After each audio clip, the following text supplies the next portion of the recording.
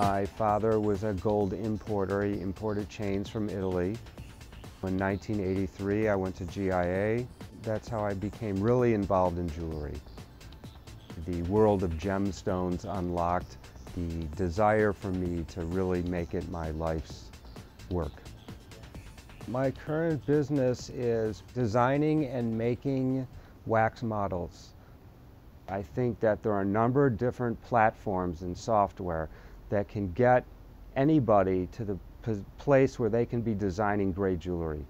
But as far as the output goes, for me, Solidscape machinery has the best surface finish and it has the best casting results.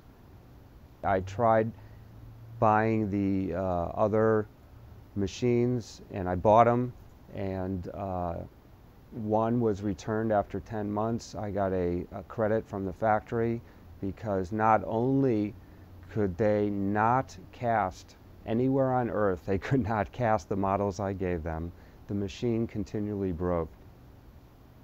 Solidscape, you just give it to the caster and there's nothing the caster needs to do other than cast it.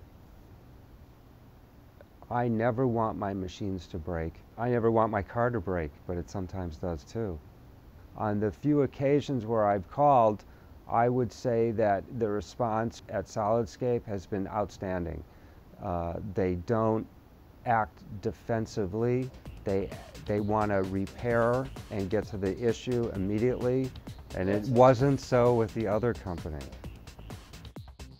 Sometimes to me it's still amazing. The ability in jewelry and to create jewelry design and even medical parts and little toys I've made. And some things are better to still be done by hand as far as we're concerned. 80% is better to be done with the computer and the Solidscape printer, and that plays an integral part of my business. I'm a master model maker. Precision is number one. I got into CAD in 1998. It's exciting to me because it lets me continue to do my design work in my older days where I'm not as agile and able with my hands as I used to be.